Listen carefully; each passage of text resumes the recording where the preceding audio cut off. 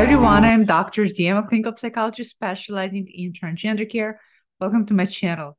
On today's Q&A, we have some really good questions that a lot of you have asked me. Some of you have even directly emailed me your question. Thank you so much. There's two long questions, and then the rest seem to be short. But it doesn't necessarily mean that short are not juicy. It just means the long ones are where you elaborate a lot more information for me to go off of. Keep in mind, as always, Q&A is part where I answer your direct and specific questions. You're welcome to put down your questions below in the comment section of this video, or you're also welcome to email me directly like some of you have been doing already. Also keep in mind that if your question is specifically for me to find out if you're transgender, if you actually do have gender dysphoria diagnosis, I won't be able to answer that because that is very specific, and without knowing your history, it's just not ethical for me to answer that. So as long as they're general, and so far they have been general and fantastic, I'll keep answering them. So let's get started because these are some really great questions a lot of you asking me. As always, blocked out your usernames for privacy reasons. So the first question is, hi, Dr. Z. Greetings from Sydney, Australia. Oh my God, I have the font here so small and my eyesight is completely going these days. I really appreciate your YouTube video. They're amazing. I've been learning a lot from them. Thank you so much. I'm glad that they're very helpful. My question relates to overcoming resistance. I don't really have any doubts about my gender identity. I'm a trans fan, and I've been feeling a lot better since I started hormones.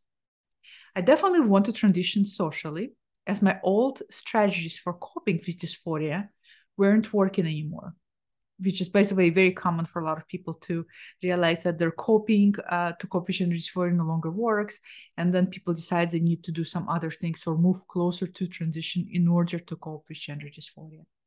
And I was really struggling in my career and personal life. However, I'm still resisting my trans identity somewhat. I'm still male passing, unfortunately, and when people misgender me, it sucks. Yes, it does.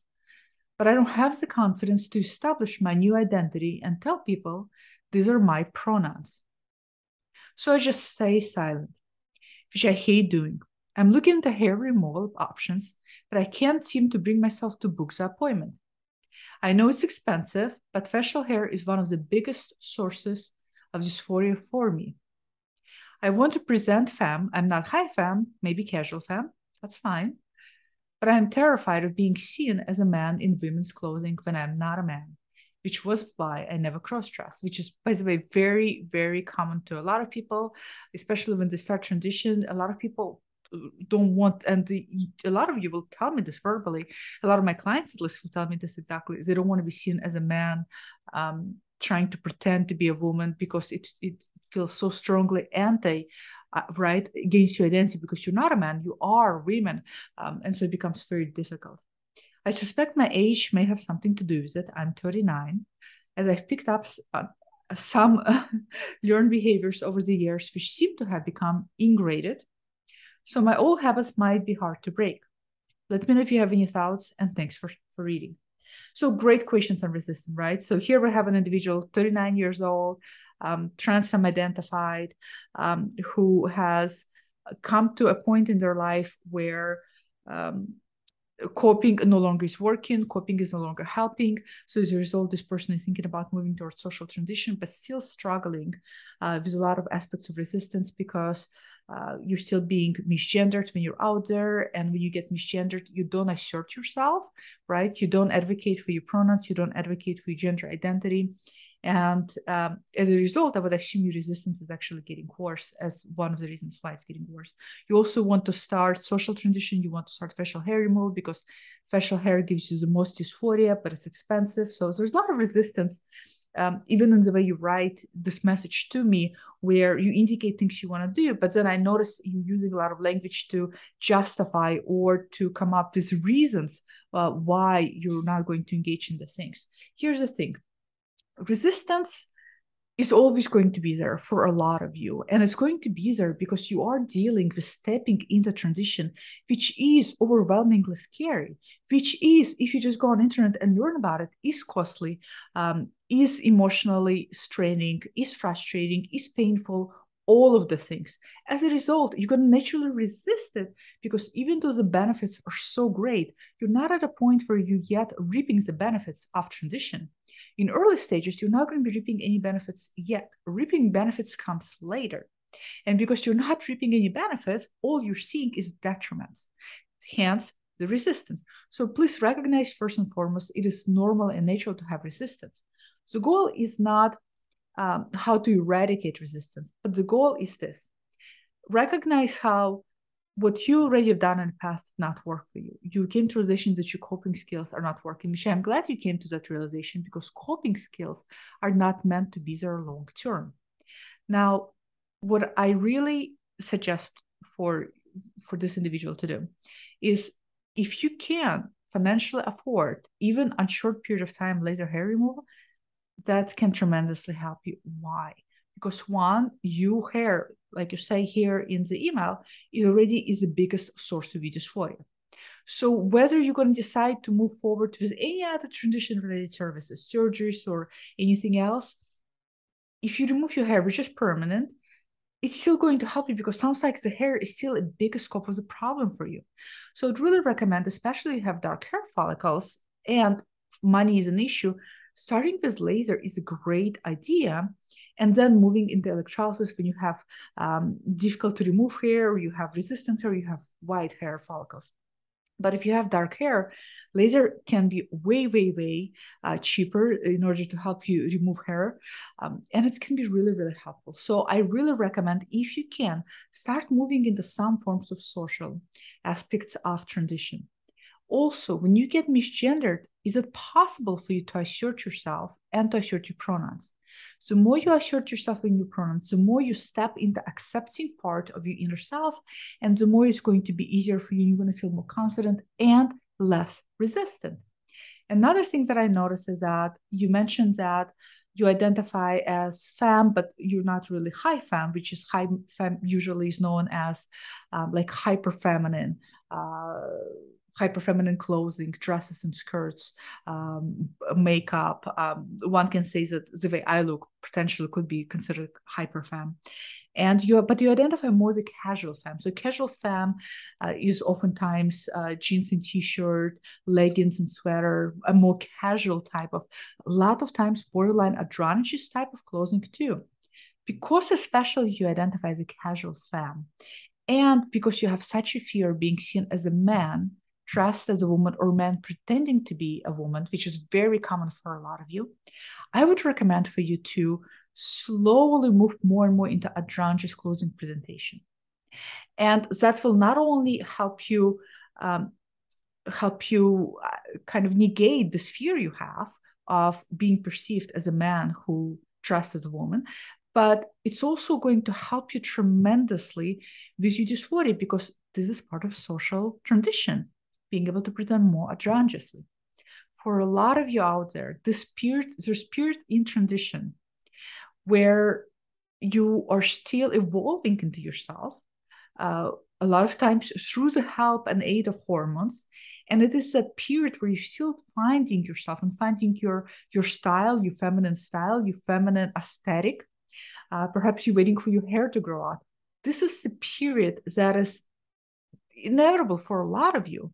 And that's the period where passing, if that matters to you, is going to be more challenging. And this is exactly the period where you should be more androgynous, where you should be pushing the envelope slowly, gain confidence, push it again. That's usually the steps that best work in this case. So hopefully that helps you answer that question. Great question. Remember, resistance is going to be there. Since your hair causes you the most dysphoria, I really encourage for you to try to figure a way to deal with it and try to assert yourself. Now, your last comment here, you're 39 and you're wondering if age has anything to do with it. No. Not necessarily. I won't say exactly no, but not necessarily. 39 is young. I've seen people who's in their 60s and 70s and 80s that have ingrained type of behavior that they have a hard time eradicating. It's really all about just adaptability. We as human beings are very quick to adapt. We just need some more time, and we need repetition within those things in order to modify and change our behavior. So I don't think your age necessarily has anything to do with it. I think you're very young. I think you have so much potential. So don't give up on yourself. Just take little steps, even little things, changing one thing in your wardrobe, even going from wearing men's t-shirts to women's t-shirts can help you tremendously. So little steps can go miles away. That's what I really recommend. But resistance is going to be there, and just find a way to walk forward with resistance. Great question. So next question. Hi, Dr. Z. Thank you for this series. Such a good and helpful idea. Oh, I'm so glad, by the way, that a lot of you are enjoying the series because I enjoy making them very much so. So it's like a win-win for me. I win and you win. I have a ton of questions, but I will try to stick to one about coping with dysphoria. Usually I use music to work through feelings. Great way, by the way, to deal with feelings, with dysphoria. Music, poetry, really good film. Any one of those creative arts is really great too. Both good and bad, powerful female vocalists in rock and roll give me the whole spectrum of feelings, except one, dysphoria. It can temporarily distract me, but as soon as I stop, the dysphoria is back. I feel helpless when it comes to this part of me. I started hormones, not T blockers, only estrogen as it's private, all I can afford, 7 months ago, which helps me a lot in a lot of areas. In other areas, it just gets worse and worse. I've tried makeup, wigs, and clothes from the women's department, but all it does is show me all the things I don't have. And then I feel worse than before. Do you have any tips or exercises you have found work? I can add that I'm waiting for my healthcare provider, but that wait to first visit is 27 months. I'm so sorry. Some countries just have such negligent and non-existent trans-affirming care. Really, my heart goes out to you. And getting longer every day. After that, it's at least 1 year before I can expect any concrete help. Whew. So this is about coping, right? You're saying you have quite a bit of dysphoria. You're struggling. You're using music to help you, and it helps. But the minute you stop listening to music, your dysphoria is back. You have also started hormones. You're not on blockers, but you are on estrogen. You've been 7 months on hormones. And sometimes it helps, and sometimes you just feel worse. You also tried makeup, wigs, clothes in women's department. So you tried feminizing aspects of things, and all they do is just showing you what you don't have. And it's as a result, I can understand you will feel more dysphoria. So how to deal with all of this? What can you do? Especially when you're waiting 27 months to see a provider, what can you do in the meantime? For starters, I gotta say, you're already doing a lot of wonderful things. Even if music helps you temporarily, that's still a great and healthy way to cope with dysphoria. So keep listening to the music. Now, I know you can't listen to music all the time. And when you stop listening to music, the dysphoria is back. And yes, the dysphoria will be back unless the mind is preoccupied. That's why when we are preoccupying our mind with something else, people, for example, throw themselves into work and become workaholics, dysphoria tends to subside. So see what else can you introduce in order to help you cope with dysphoria. Some of the other positive things. Look for podcasts, look for interviews, look for the content that is positive and uplifting, even if it doesn't have anything to do with gender, even if it's content such as how to think positive thoughts, how to be more happy and joyful in your life, how to be more present in the now, how not to dwell on the past, how to be more optimistic versus pessimistic. All of this content is called self-development. For the record, even though I am a psychologist, let me tell you, every single month I go on Amazon and I pick up at least 2 to 3 texts on self-development. This month, I just read a book from, if you follow me on Instagram, from Gap to Gain, which all has to do in being in the now and seeing what you achieved versus striving for your idealized goal in your life. So self-development is vital to all of us. We need self-development, and we're not taught self-development skills in school or colleges or in life. Sure, life examples give us self-development tools, but you can learn so much from amazing writers out there, both spiritual and both who are non-spiritual writers. Just there's wealth of information.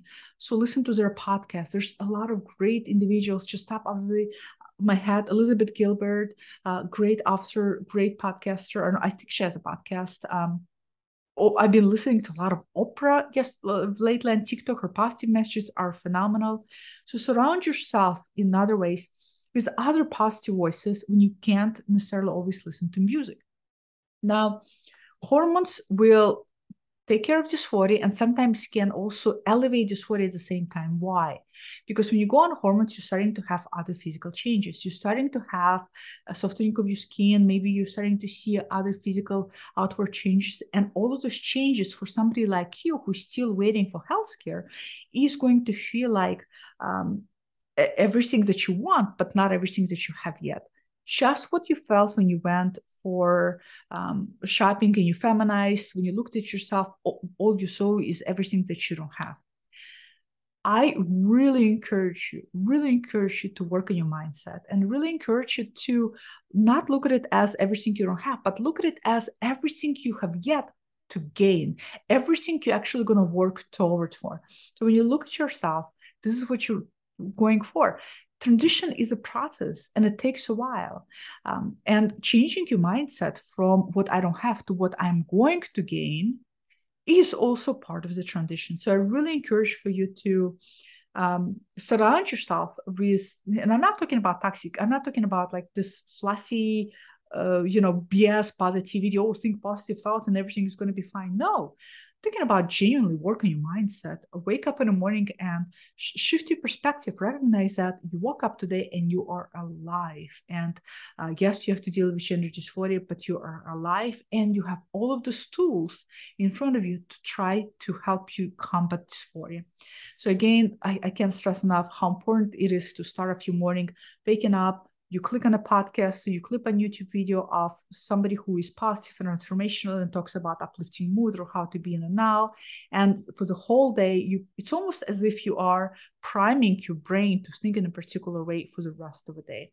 So really encourage you to utilize those tools of podcasters and positive voices and all the people out there to help you get through the things, and you will get through the things. Hang in there. I know the 27 months for healthcare is crazy. But you will get there. But great question. And people who are listening to this video today, if you have better coping skills, so you have other things I have not mentioned, comment below, let this person know what some of the coping things that help you to. Another thing that comes to mind immediately is support groups. Support groups are phenomenal, even online support groups or little private Facebook groups where you can find your community, where you can talk to people. Those things are there for you, so make sure you utilize them. So great question. Next question. Hi, Dr. Z. Would like some tips for dealing with imposter syndrome? I actually made a video on imposter syndrome. I'm going to link it below for you to take a look at. Imposter syndrome is first and foremost really important for everybody to recognize that everybody has imposter syndrome. Everybody. For you, it just so happens that you have imposter syndrome in regards to gender. For everybody else, they will have imposter syndrome in terms of a lot of other things. Maya Angelou once said that she continued to battle with imposter syndrome every time she wrote a book, feeling that they're going to discover that she's a fraud and she's not a good author. I mean, talk about her. I mean, she's phenomenal writer. So recognize that everybody has imposter syndrome. Imposter syndrome is something that's very, very common. Usually when people really struggle with imposter syndrome in transition, there are two primary things that really cause increase or increase of imposter syndrome for individuals who are transgender. One of the things that will cause increase in imposter syndrome is challenges or struggles accepting your gender identity. When you resist and you don't want to accept or acknowledge that you're transgender, that's when the imposter syndrome is going to bubble up, because you're creating a split and friction within yourself between who you actually are and who you're telling yourself you're not. Another second main reason why people have imposter syndrome, apart from that, is when they have not socially immersed themselves enough. What do I mean by that? social immersion is whether in the beginning of transition, and especially throughout transition, and especially at the end of transition, how often have you socially immersed yourself and your life in your authentic gender? Simple way to put, how long have you been living in your authentic gender? The longer people have been living in their authentic gender and presenting as themselves, the less they will feel imposter syndrome. In the beginning stages of transition, it's very common to have a lot of imposter syndrome, and then for that to taper off, again, based on how well you can accept yourself, and as well as how often do you immerse yourself socially. So think about what I said. Ask yourself whether you've been socially living as your true self for a long time, and at what extent have you really accepted yourself, and you'll get at the root of what your imposter syndrome is at. Great question. So next question is, hi Dr. Z, thank you for everything you do. You're very welcome. It's really I don't even have words. It's so humbling just to pass on information. I'm not even doing anything. I'm just sharing with all of you information, and it's incredible that just that in of itself is so powerful. It's really phenomenal. My question, or I guess topic, is how would gender fluid navigate transition, specifically medical transition? How would we know if it's a good thing for us? Asking as a gender fluid person. So this is a very big, very important question, because for somebody who is gender fluid or even non-binary identified individuals, how to navigate especially medical transition, whether it is hormones or surgery, right? Because when you're gender fluid, especially, you have that fluidity to your gender identity. Your gender can easily oscillate between amongst the spectrum easily, and you can land anywhere in the spectrum at any given time. For that reason, transition can become difficult, and dealing with dysphoria can become difficult, because just like your gender fluidity can oscillate, your gender dysphoria is also going to oscillate with it, meaning that sometimes if you feel, for example, more of one gender identity than the other, but when you go out there, you get misgendered, that's going to increase gender dysphoria. So it's going to make things a little bit difficult, because when your dysphoria goes up, you start questioning, oh, well, maybe I need medical intervention or surgical intervention in order to bring myself more in alignment. But what is the alignment we're talking about? Because the fluidity is a person that is very fluid. What I'm also thinking about is individuals who are able to shapeshifters who are able to morph and shift into different type of individuals, or different type of, in occultism, there's people who can shapeshift into animals. Of course, I'm not saying you're shapeshifting in the animal, but what I'm saying is that your fluidity to gender allows you to feel more congruency toward one end of a spectrum one day, and somewhere toward middle the other day, and somewhere towards the other end of the spectrum another day. You have that flexibility, and it becomes very challenging again to figure out what medical intervention you need, because one day you may feel like you need this intervention, the next day you may feel like you don't, and that's what also adds confusion to the mix. That's also what adds additional things in terms of making the decision. I don't have a straight answer. In working with individuals who are non-binary and gender fluid and figuring out which surgical or medical intervention to go for, it was more of really sitting down and really figuring out in what way particular intervention is going to benefit you.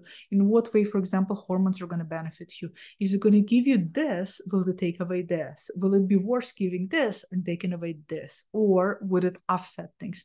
It's really more about understanding what you may be getting, or what you may be also detracting as a result of getting into interventions.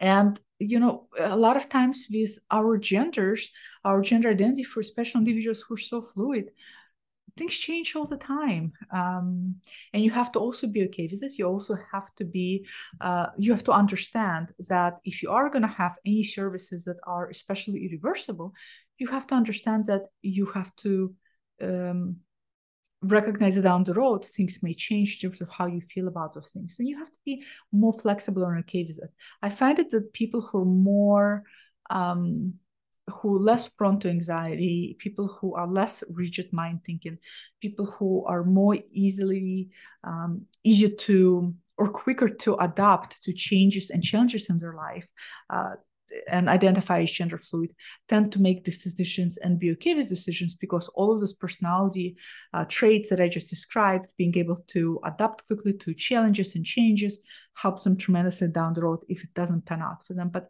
unfortunately, I wish I could have like a very clear answer, but it's really not. And it's sometimes a challenge in finding that middle ground, what services you need and to what extent. And a lot of it depends on what your needs are. And sometimes you yourself just going to have to make the decision. And yeah, not an easy one. I apologize. I wish I had more. This is what I recommend, but your gender identity is not static. And I think that's in of itself is a beautiful thing. Maybe even asking yourself whether you need medical or surgical at all, giving the fluidity of your gender. So that's what I would say to that. Great question. All right. And last question for today is it true that it is easier for a cis male to schedule and receive an orchiectomy? Approved faster, less hoops to jump through, etc., counseling, insurance coverage, and such. This person added that I feel like this would be the right step for myself for many reasons, mainly because of steady increasing discomfort between my legs. But I also wonder if the skin would be better left alone for now in the event I decide on vaginoplasty later in life. So, okay, first of all, it's a semi-medical question. Keep in mind, I'm not a medical doctor, but I will be able to answer to you what I have seen my clients do in this kind of situation. So one, it is okay, and I have seen a lot of people do orchiectomy before they consider on vaginoplasty. And if you are considering vaginoplasty down the road, you do want to consult with a potential vaginoplasty doctor to make sure that they do want that skin preserved, depending on type of vaginoplasty you're going to get. Keep in mind, there are various types of vaginoplasties. And also what you do want to do is you want to talk to the doctor who's going to do orchiectomy and make sure that they also aware that they want to preserve that skin. Now, is it easier to schedule and receive an orchiectomy? That depends on the state you live in and what the state requirements are and what insurance you have. I can't say if it's easier to schedule and get it approved faster because it still goes through the same WPASS criteria. WPASS 8th edition has been published, but insurances have yet not picked up on them. So a lot of insurances still need the same criteria. 2 letters of evaluation from mental health providers. One of them has to be a PhD level provider in order to get you approved for orchiectomy. And you have to be at least a year on hormones prior to getting orchiectomy, unless hormones have been not good for your health or whatnot, or it's your choice not to be on hormones. But insurances are very anal about that 1 year on hormone marks. And even if a letter says that the person doesn't want to be on hormones, they will push for that because, again, they're creating criteria in order to create all of these barriers for you, unfortunately. So I can't say that it's easier or not easier to receive orchiectomy. It really depends where you're at. Is it faster to get approved through? What's fast to think about orchi is that whereas vaginoplasty is a longer and more complicated procedure, and a really good doctors are booked year or 2 years in advance. Orchiectomy is something that a lot of doctors are able to perform. A lot of urologists do orchiectomies.